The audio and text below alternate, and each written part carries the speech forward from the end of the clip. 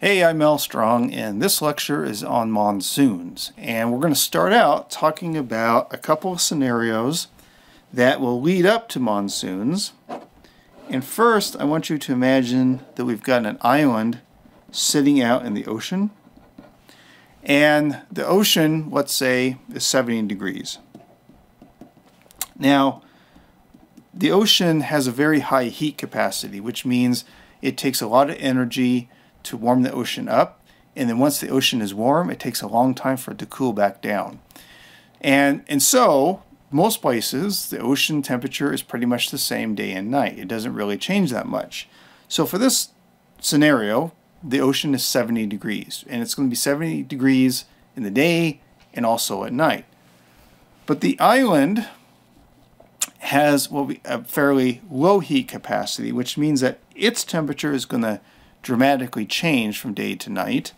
So this is the daytime, there's the sun, and the sun comes out and warms the island, and let's say it gets up to 85, okay?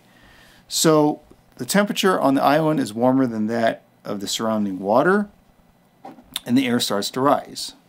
Okay, the air starts to rise, and if we think about what happened when we did this with cumuliform clouds and convection, let's say maybe we get some sort of convective cloud above that, the air continues to rise, then exits the cloud, right? Okay, so for today, the important point is, if you're making air rise off this island, there has to be other air that comes and takes its place. So there has to be air moving in off the ocean to replace the air that's rising off the island. So if you're standing right here in this little picture, you would feel the sea breeze, this wind coming in off the ocean. And so you've got wind coming in off the ocean, it rises, the air exits the cloud, and if we could follow it around, we would have some kind of convection cell like this. Okay, so during the day, we have air moving in off the ocean, moving inland, then rising above the island. Okay, that's the day. Now let's say same scenario, but it's the night. So now let's imagine what happens at night. So the sun has gone down, and we'll draw here's the moon, let's say. And so the water is still 70. But our island, because it has a low heat capacity, it warmed up quickly in the daytime, it's going to cool quickly at night. And let's say it cools down to 55. Okay. So now this is colder than the surrounding ocean. So what would happen is you would have air that's rising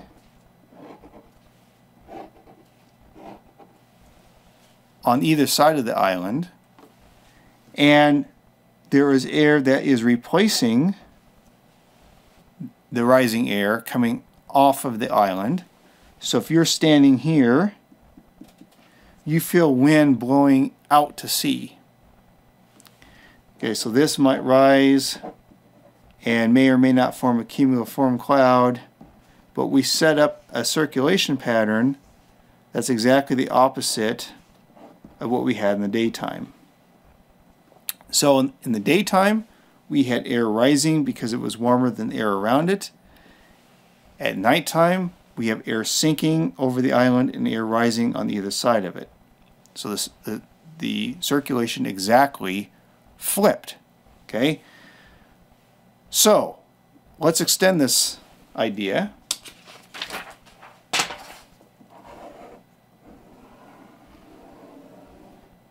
Except now what I'm going to do is I'm going to make the ocean and a continent.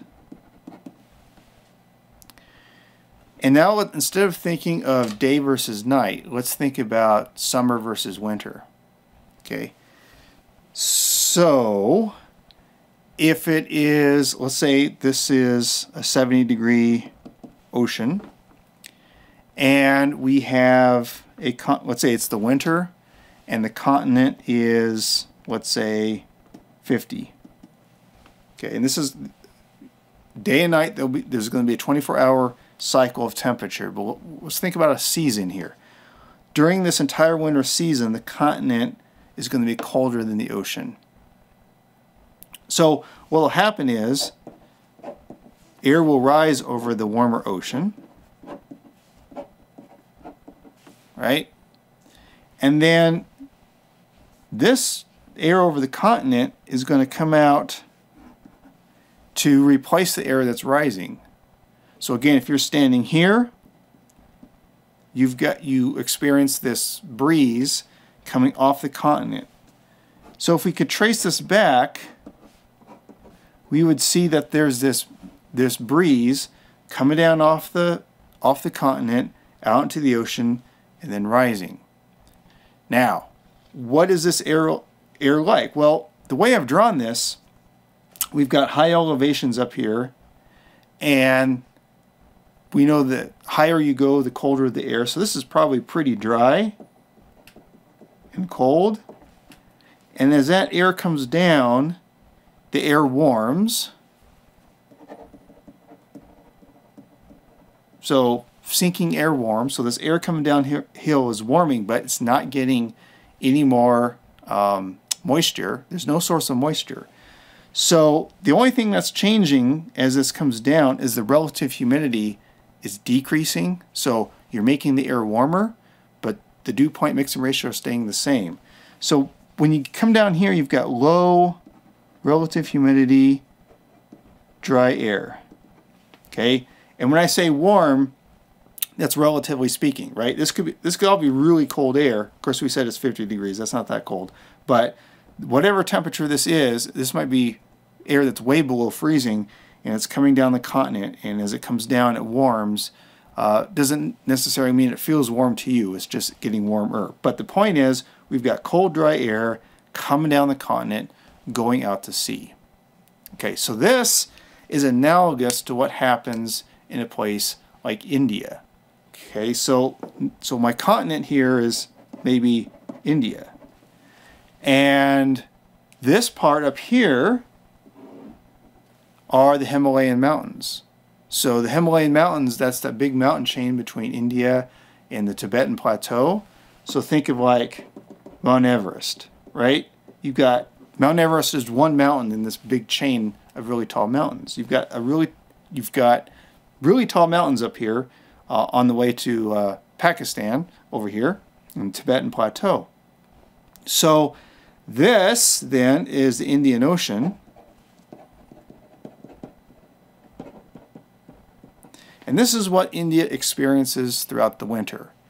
Very, very dry conditions. They've got air sinking down off the Himalayas, coming down across the continent, out into the ocean, where it then meets relatively warm water and rises.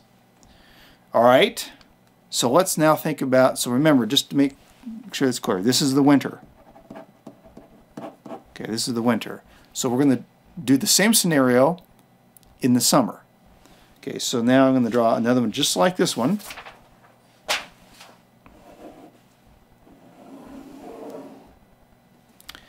And we'll say, for the sake of argument, that the ocean is still 70 degrees.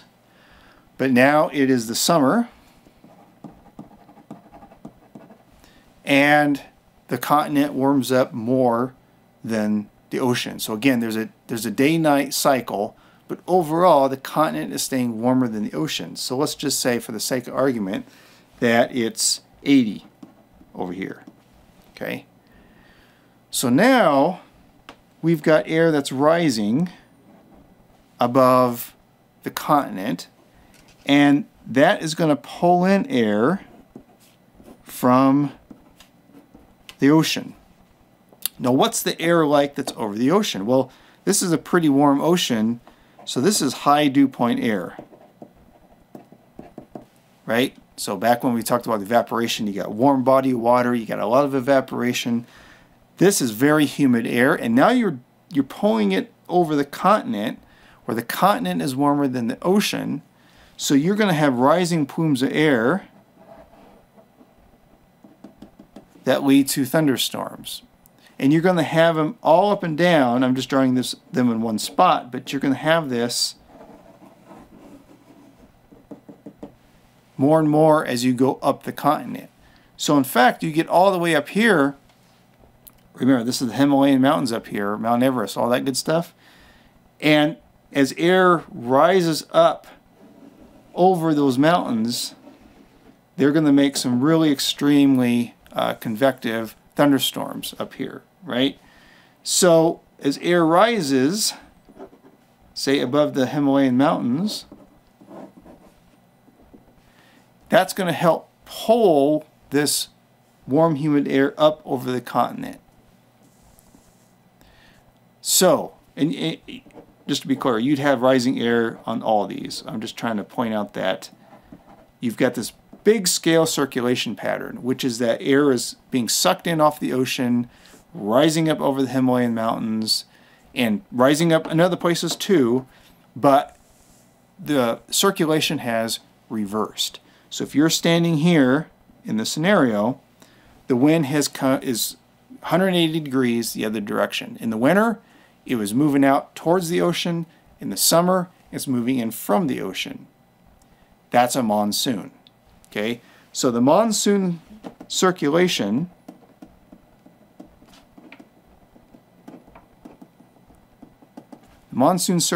simply means we had a seasonal shift in the wind. Now, because there's an ocean out here and it's pretty warm, that seasonal shift in the wind means we have a dry season and then a wet season. Okay, it doesn't have to be that way.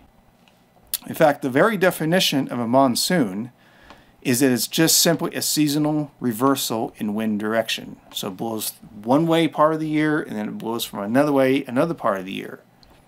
It could, and usually does, lead to a wet season and dry season. Now, if you're from New Mexico, we talk about the monsoon as the wet time in the summer, and we'll talk about that in a second. But truly, the definition of the monsoon just means the wind has reversed direction. And it doesn't mean it's reversed for a day or even a week. It's a seasonal thing, right? So it completely reverses for months, usually. That's what a true monsoon is. So here's an example of what India looks like before a monsoon and after a monsoon. So here's two pictures taken from the same location. You can see they stitched them together. And you can see the huge difference in vegetation between the dry period and the wet period. A lot of what we know about modern weather was first figured out when people were trying to understand when and why the monsoon in India happens. So because it's so dry for so long, farmers would like to know exactly when they should plant their crops to take advantage of when all this rain starts. So 100 years or so ago, people were really interested in trying to figure out the timing of the monsoon. And a lot of the things that we've been talking about so far, like air pressure and all that stuff, was studied intensely to try to figure out how to time the monsoon. Turns out, even today, you can't really predict it very well. So it's not something that the actual reversal often just occurs on one day where just suddenly the whole circulation shifts. And it turns out it's not, even today we still can't completely predict that. So I'm going to return to an animation we saw last time. And so we were talking in the last lecture about how this ITCZ corresponds to the warmest place on Earth. So here we are in the first of the year. There's India right there. There's the Himalayan mountains right there. And we have the ITCZ here. So I'm going to move this further. So we're in February, right? So just to remind you, what's happening along the ITCZ? You got easterlies coming in the northern hemisphere. You got easterlies coming in from the southern hemisphere. They are colliding, right? It's intertropical convergence zone, so there's that convergence. So right here, you can imagine the winds are coming down off of Southeast Asia, off of India, coming from the northwest, moving towards that equator, right? So towards the ITCZ. So we get into spring, and notice what's happening. The ITCZ is creeping towards India and Southeast Asia, and then notice right there, we're actually coming in over India. So from their perspective, they went from a time where the ITCZ was pretty far away to the ITCZ is actually on top of them. And then throughout their summer, it kind of lingers over the continent, and then fall, it leaves again. Okay, so here's a couple graphical illustrations of that. So during the winter, the ITCZ is down here, and if you lived in northern Australia, you have a wet season right now because the ITCZ is right above you. But if you're in India, they have winds coming mostly out of the north, down from the Himalayan mountains, and it's super dry. By the time summer rolls around, the ITCZ is up above India. You've got wind coming up from the south, a lot of precipitation. But now it's left Australia, and they're getting wind coming from the south, coming from the middle of their continent, which is very dry. So these two locations have swapped their wet and dry seasons. Now you can see this if you were to make histograms, bar graphs of precipitation. So in India, so each one of these is a month: January, February, March, April, etc. And then this is how many millimeters of precipitation they get each month.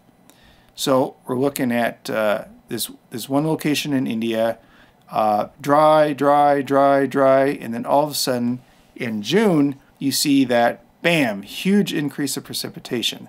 That's the arrival of this ITCZ, the arrival of, quote-unquote, the monsoon. And then it tapers down and then disappears by the end of the year.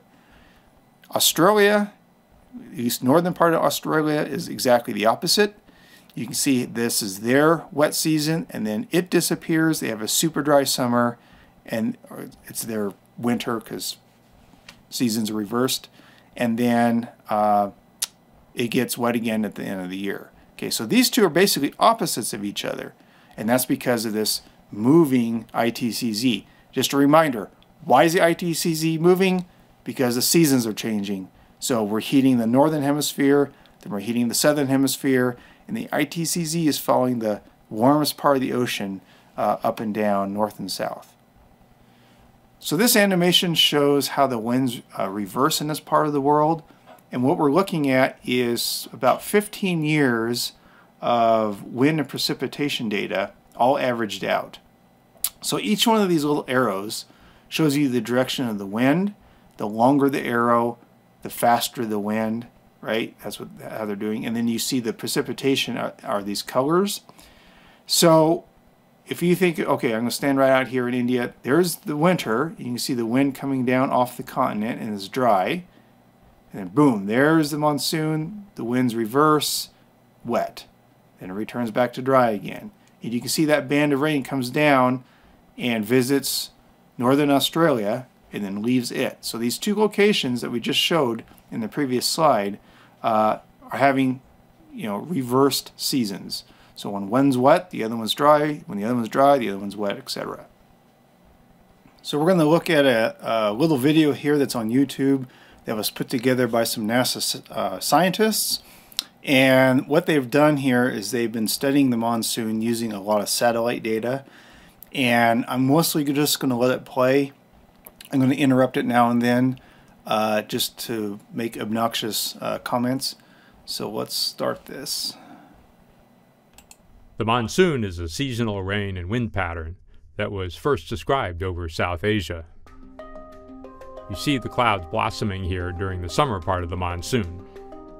For centuries, people have known about it, but only recently have we received enough data from satellites to really describe what's going on. Okay, so the first thing is, notice that down here there is the date, so June 14th, 2014, and then the time.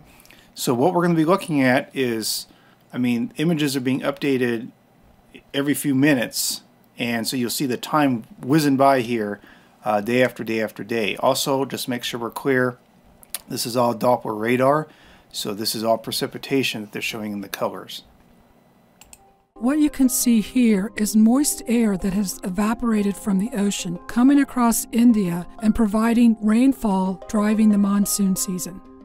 The great thing about GPM is that it allows us to see precipitating systems as a whole over land and oceans, and then as they transition from one boundary to the next. All of this rainfall drives soil moisture over land. It's beneficial because it promotes the economic activity that people depend on, for example, agriculture. Okay, so just in case you didn't catch it, this is the soil moisture color scheme over here. So they're looking at how the soil moisture is changing throughout the rainy season. As well, it fills the rivers, which provides water for human activity and the natural environment, as well as transportation. If the rivers get too full, of course, it becomes flooding. At first, the floods you see here are fairly minor and broad scale, but then they concentrate in the few wiggly lines, which are the river basins, for example, in central eastern China. In mountainous regions, when the ground becomes saturated due to heavy rains, it can lead to landslides. Landslides kill thousands of people every year and are primarily triggered by rainfall. They are especially common within the Himalayan region each monsoon season. One really cool way to look at the monsoon is to do a split screen and look at the summer and the winter at the same time. In the summer, the wind is blowing onshore, bringing the moist, rain-laden air into the continent. In the wintertime, it blows off the continent. Now, those winds are basically driven by temperature differences between the ocean and the land. And where the land is nice and warm, the air expands and it draws in the moist precipitation from the ocean waters. But in the wintertime, it's very cold, and you can see that the moisture then goes from the continent back into the oceans. Okay, so this is what we talked about earlier with how the wind has shifted direction. What they're showing here are this is temperature. So you'll see that as it moves from day night, you can see the continent getting warmer and then cooler, warmer than cooler, and it does it also in the winter. The difference is, on average, the continent is still warmer than the ocean, and over here, on average, the continent is colder than the ocean. So if you watch these two, you can see how, yes, the continent gets warmer in the day and cools off at night, but the difference between the two is how it compares to the ocean. So that's what those fluctuating colors mean. Over the past 50 years or so, satellites have been used to measure precipitation all around our Earth. With that data set, we're able to understand that monsoons occur not only in South Asia and India, but in other parts of the world as well. For example, Africa, where the temperature gradient is between the Atlantic Ocean and the Sahara Desert. The wind blows from the moist Atlantic Ocean onto West Africa, providing the moisture for the precipitation. Some of these westward moving storms provoke hurricanes over the Atlantic that occasionally make it to the U.S.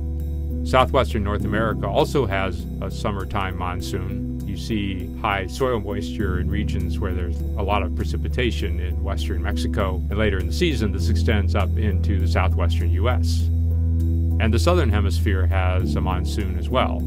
This occurs in the northern hemisphere winter, which is the southern hemisphere summer, when Australia is warmer than the ocean to the north. Having a better understanding of the global water cycle and monitoring changes over time is important for society, for our everyday lives, and our long-term future. So near the end of that video, they talked about the monsoon in the southwestern part of the United States. And of course, that's what we referred to as the monsoon. And as far as monsoons go, ours is really pretty wimpy.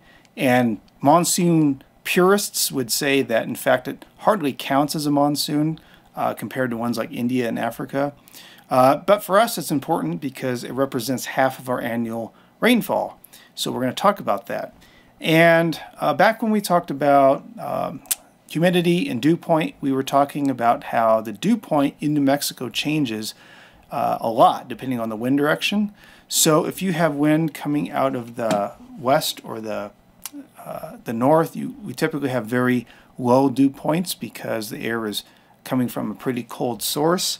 Whereas if we have winds coming from the east or the south or the southeast, we typically have relatively high dew points because it's come somewhere from a pretty warm ocean source. So the big picture about the New Mexican monsoon is that through most of the year, our winds are like this. They're coming out of the west. We are in the westerlies. And then for July, August, a little bit of September, we get a couple months where the winds very weakly kind of reverse, and we get a weak easterly or southeasterly or maybe even a southerly flow. And that's what triggers our summertime thunderstorms that we call the monsoon. So to explain why this happens, I'm going to go over a new concept that's kind of abstract, but we kind of have to cover it to understand the next maps we're going to see. Let's imagine that we're going to cut a cross section of the atmosphere that those are supposed to be trees, and I have a blob of cold air, and cold air is pretty dense, and right next to it I've got a blob of warm air. And warm air, if you warm up air, it expands. So my blob of warm air is more expanded. And let's imagine that I was going to get into a balloon. First of all, let's just think about this as, even though I've got a ground and trees, let's imagine we're at sea level down here. What's the air pressure at sea level? It's about 1,013 millibars. Okay, so back when we talked about air pressure, let's imagine I get into a balloon and I got my barometer and I go up and I'm trying to find how high I have to go to get to 700 millibars. Okay, and so let's say I find that spot and it turns out it's about right here. Okay, so go up in a balloon, find the 700 millibar level and plot it on a map, and I take many balloon rides to find this. And when I get to the warm air, what I would find is because the cold air is more dense and compacted, I get to the 700 millibar level sooner than if I was in a balloon and went into the warm air. I had to go farther up to get to that 700 millibar level. So it might be something like this.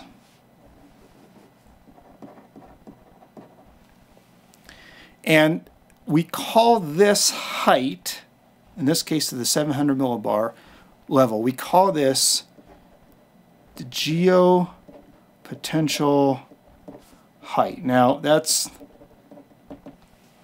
fancier term than we need in this class. We can just imagine how high do you have to go to get to a certain pressure level. I could make one for a 500 millibars. I'd have to go higher up. I could make it for whatever level I wanted, but in this case I'm going up to 700 millibars. The point is that if I were to do this experiment in a balloon, I would have to go further up to get to the 700 millibar level because that air is more expanded because it's warmer. So we're going to see this on a map in a second. We would call this area up here a high and this area down here a low.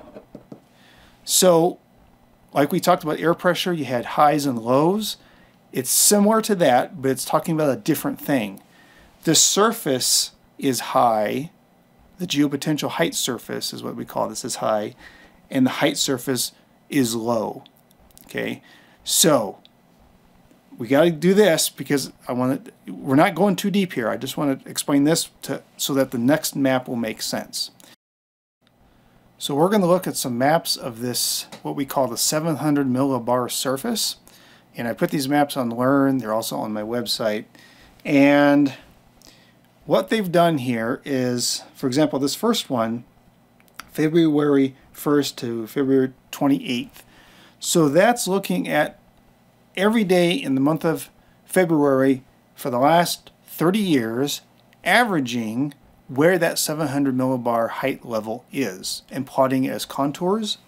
So here, for example, 3140. Okay, so what does that mean? So this map and all the ones we're going to look at are 700 millibar height. How far up do you have to go above sea level to get to 700 millibars? It doesn't tell you this, but the units are in meters. So I'd have to go up 3,140 meters to get to 700 millibars. And if I stayed on this line, that's exactly going to be 700 millibars. Over here, the height would be 3,130 meters, 20, 10. So you can see that the height is going down as we move to the north. Why is that? Because the air up here is pretty cold, so it's compressed.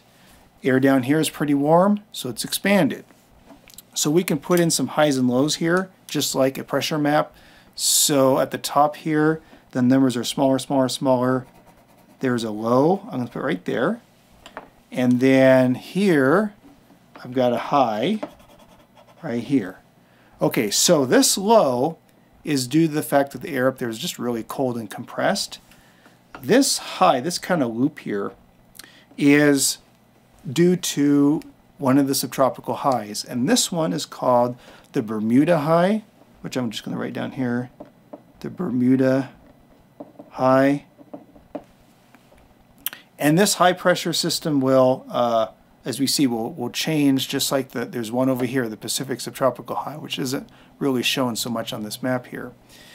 Okay, the rules for which direction winds go are the same as they were for air pressure. Clockwise around a high, counterclockwise around a low in the northern hemisphere. Okay, so here's the high. So I've got clockwise around this high, parallel to the contours. So my wind is like this. And then over here, it's still in that same general trend in that it's a clockwise sensation around the high, counterclockwise sense around the low. And if I were to just kind of draw some of these in, what I see is basically the winds are going parallel to the contours, and time again in this part of the country that gets you air that's coming kind of down from the west northwest direction, right? So in New Mexico, we just think about New Mexico, we got wind coming straight out of the west here. Okay, and we've got westerlies. In fact, the whole country's in westerlies at this point. And only down here do we see anything that's kind of easterlies, way down in here. Okay, so we can move on to March, and it's pretty much exactly the same. The whole country is still in the westerlies, so I will draw a few arrows here to illustrate, but our winds are still coming out of the west, so they're cold and they're dry. Okay, so now we're moving on to April here, and we can see that we have a high down here. That's our Bermuda high. We still have a low up in here. And we still have, there's really nothing much has changed too much yet. We still have counterclockwise around the high. And everybody is still pretty much in the westerlies, including us. Okay, so we still have wind coming out of the west. All right, we get to May. Okay, so same kind of thing. We don't really see it down here, but our Bermuda high is kind of lingering down here. And again, for us, New Mexico, still nothing much has changed, except we're starting to see this little dip down here. Okay, so our winds are coming out of the west, but they're actually starting to come sort of across this, the northern part of the Gulf of California, right here. And it's possible that we might be picking up some moisture here. But if we go further back, it's still coming off the cold Pacific Ocean. Okay, so far, nothing much has changed yet. We're still in the westerlies. And now I'm going to break it up. So the maps we've been seeing so far are once a month. I'm going to break it down into one every 2 weeks now. So this is the first half of June. Okay, here's our Bermuda high. It's getting stronger. Why is it getting stronger? Same reason the Pacific subtropical high gets stronger in the summer. We're heating the northern part of the hemisphere, and it's getting stronger and it's growing. So here it is. Here's the high, and our low is off the page here somewhere, clockwise around the high. Okay, so I'm going to go around this way, parallel to the contours. Okay, so notice that if I were to kind of draw this out, southeast Texas is starting to change its wind direction, right? They're moving out of the westerlies. We are still coming out of the west, but we still have this little dip here. We're potentially getting some moisture from the Gulf of California here, all right? But the rest of the country is still pretty much in the westerlies. Okay, let's go to the last half of June. Now, our Bermuda high is now stronger, and so we can see the influence of that. Here's clockwise rotation, clockwise. We have a funny little nose here, but it's still clockwise. Okay, notice what's happening. So at the end of June, if we follow our air trajectory back in time, it's possible that some of it could have come from the Gulf of Mexico, except it had to travel all the way across Mexico and then come around this way. Northern Mexico is still getting it out of the Pacific. But we're starting to see a transition to air that's coming from a different place. Well, if it had to come all the way across Mexico, it probably lost most of its moisture on the way here. So it's still not really humid air for the most part. And if you know anything about the monsoon, you know that in general it starts usually about the first week of July, and we're getting really close, right? We're near the end of June. Okay, so now we're going to move on to beginning of July. Okay, so now here's our high, and we've got clockwise rotation around the high. And notice what we've got here. We've now transitioned so that the wind that's coming into New Mexico, if we trace it back, has its origins in the Gulf of Mexico. And unlike we saw in the previous one, it doesn't have to go all the way out to the Pacific and loop back. Some of it looks like it has a direct route across Mexico and right into New Mexico. And that is the trigger of our monsoon. So we are now out of the westerlies, and we're starting to get flow that's maybe southerly flow, maybe a little bit of a southeast component. Remember, these are averaged over 30 years, so the wind can change day to day a little bit. This is what happens when you average over, a 2-week period for 30 years. Okay, so then we get to the end of July, and here's our Bermuda high. So you notice that the Bermuda high over time has been migrating to the north. So that's what the Pacific subtropical high, it's migrating to the north. It's out here somewhere, not on our map really. But that's what's causing this shift.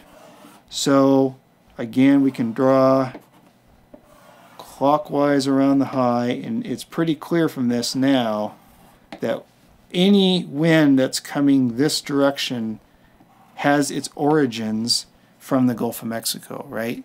So you've got circulation coming around, entering New Mexico, straight from the Gulf of Mexico. So we've got high dew points now. Monsoon is in full swing, usually.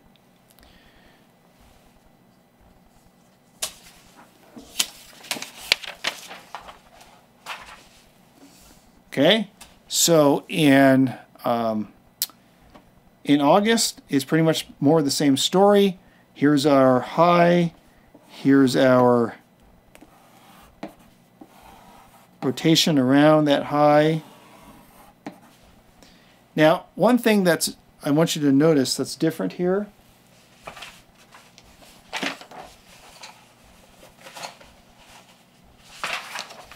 If I go back to say, June.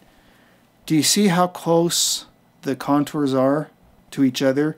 Remember when we talked about wind and we said that the wind speed is proportional to your pressure gradient. So the closer these are together, the faster the wind goes. That was with pressure gradient. It's the same thing with this height gradient.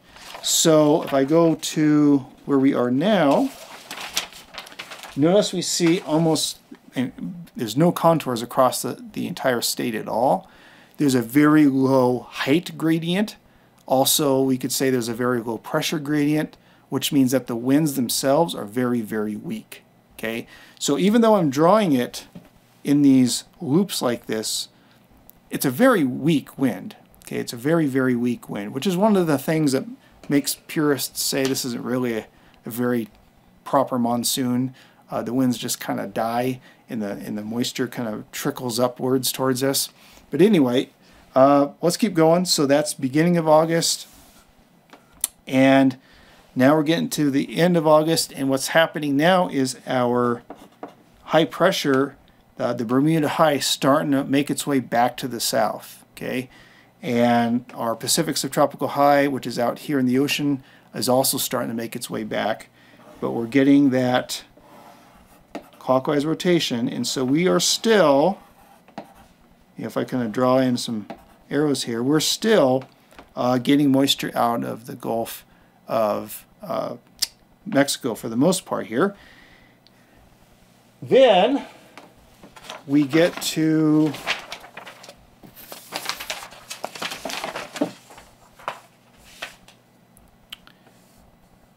beginning of September, and we're still in it.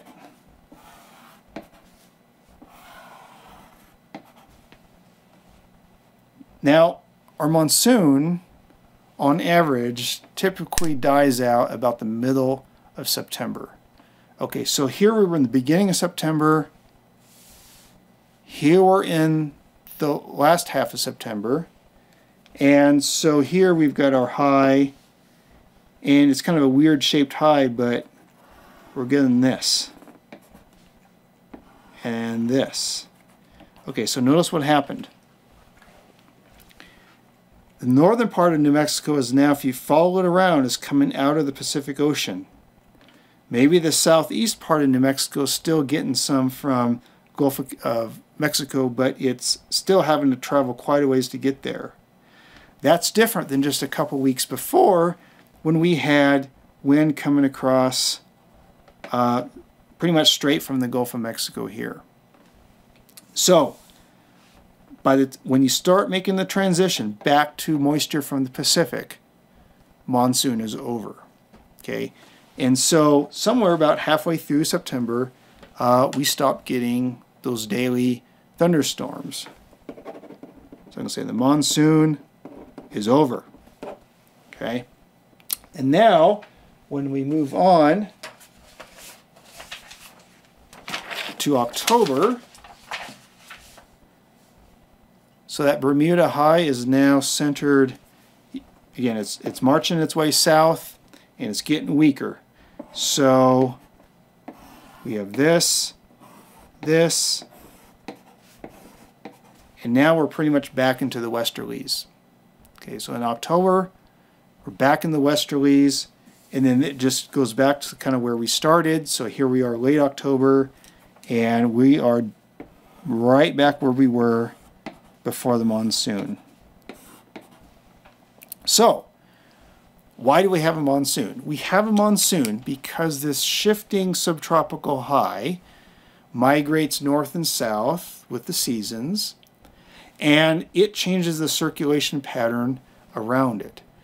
So, when it gets to about beginning of July, this is situated far enough north that we start to get into a little bit of an easterly, southeasterly flow, and we're out of the westerlies, finally. And then that allows some cumulonimbus to occur, and then a couple months after that, it starts migrating its way back down, and we go back into the westerlies, and we're back to dry air. So back when we talked about dew point, we looked at one of these graphs, and this is dew point in Albuquerque at the airport during the monsoon season. So there's a blue line and a red line. The blue line is the dew point as recorded in 2013. The red line is the average of the dew point in the previous 30 years. Okay, so let's just look at the red line first. The red line, again, averaged for 30 years. And what we see, so dew point is on the y-axis, so 30 degrees, that would be in Fahrenheit. And so in June, we're typically in the westerlies. And so we have pretty low dew points. And on average, it ramps up and ramps up until we get to this 47-degree line, this green line right here. And the Weather Service here has kind of picked that line. It's kind of arbitrary, but the idea is that if we have 3 days of dew points above 47 degrees, 3 consecutive days, then we're going to call that the beginning of the monsoon. And if you average the last 30 years, that comes out to be, this line right here is July 11th. So right around July 10th or 11th or so is about 3 days beyond where that red line crosses the green line. So you'll read about the average date. The average start of the New Mexican monsoon is about July 10th or 11th. That's where it comes from, just averaging 30 years of dew point.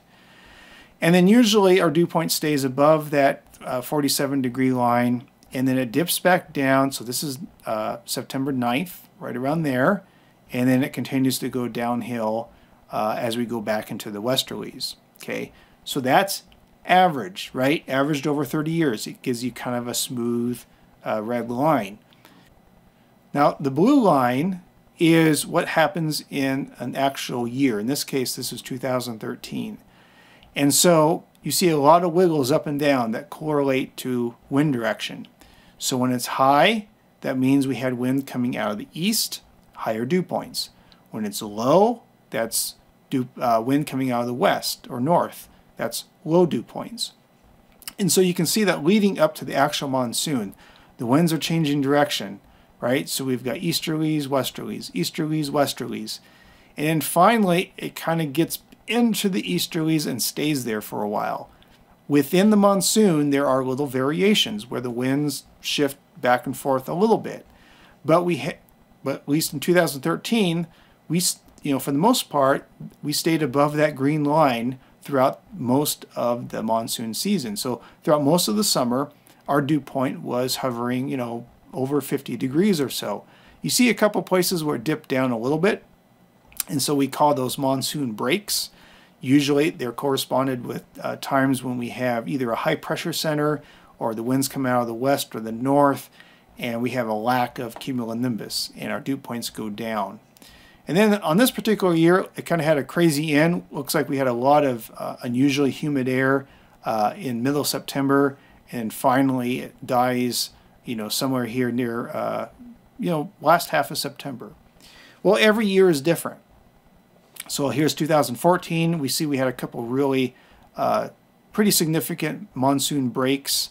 Everywhere you see this, refer to this as a monsoon burst, which means that we have air with extra water vapor in it, and often that leads to more cumulonimbus. If we go to, 2015, here's an interesting one. Here's 2016. So we had what's called an early start to the monsoon. So 3 days after the green line, there's 1, 2, 3, monsoon starts, and it's before July. So if you look at the newspaper headlines back then, everybody's super excited that the monsoon has started early. And so we have several days of monsoon activity, and then it crashes. And we see that the dew point went way down, super dry air, right? Dew points are like 15 degrees. That's like middle of the winter air. And it stayed low and didn't rebound back to normal until, this is July 21st, before we're back to kind of average.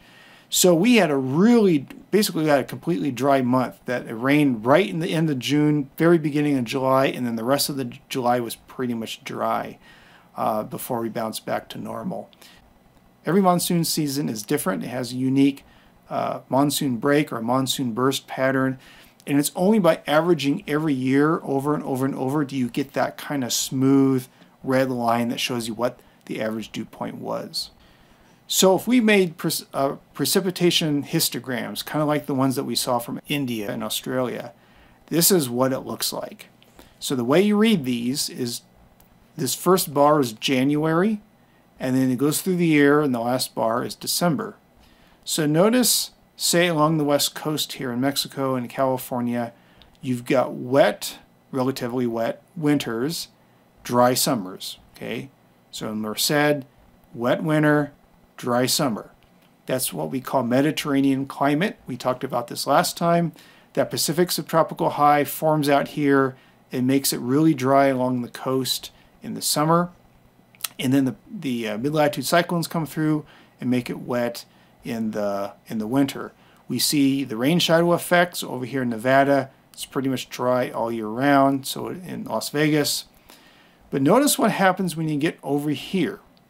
You see a completely different pattern. So here in Hermosillo, it's super, super dry, and then about June, July, bam, we get a big increase in precipitation, and then it tapers off. Or this one, okay? Those are classic monsoon patterns. So here in the States, we've got Tucson, very, very dry. The driest month in there is June, and then bam, the wettest month is July, the month after. That's where that monsoon circulation starts. So we go from the westerlies to the easterlies or the southeasterlies, and suddenly Tucson gets their monsoon start. So monsoon precipitation can be noticed on these histograms with this kind of pattern where it gets super dry and all of a sudden a spike where the circulation suddenly shifted. In fact, there's this dotted line right here that says 50%. So this right through in here, that means the area within here gets 50% of their annual precipitation during the monsoon. And so what we think of as our monsoon is really a Mexican phenomenon. And in fact, decades ago, it was referred to in scientific literature as the Mexican monsoon. And later, people from the U.S. renamed it. They called it the North American monsoon. So we kind of stole it from the Mexicans, but what do you know? So these contours show how much of your annual precipitation comes during the summer. So this number, your 60% of your annual precipitation falls in the summer, 55%, 50, 45. So notice that out of all the states in the Union, we have the biggest blob of monsoonal precipitation, meaning that for New Mexico, roughly half of our precipitation falls in the summer due to this monsoonal circulation. But for the most part, it's actually a Mexican phenomenon. We just get just the dregs of it up into New Mexico. Arizona gets a little bit too.